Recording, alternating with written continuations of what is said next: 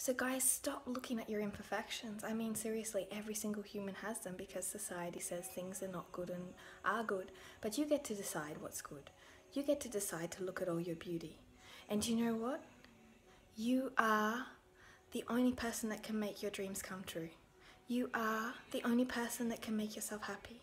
You are the only person that can make anything happen in your life. So why the fuck are you fucking with yourself listening to those negative thoughts?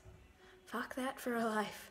Go on, stop listening to society and looking for the perfect nothing that never existed and never was and never will be except if it's computerized, and start looking at all of the things you are.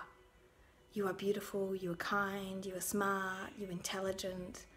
You are everything you want to be if only you choose to see it. Choose wisely what thoughts you believe and where your mind goes. You are your power. You are the creator of your awesome, happy, awesome life.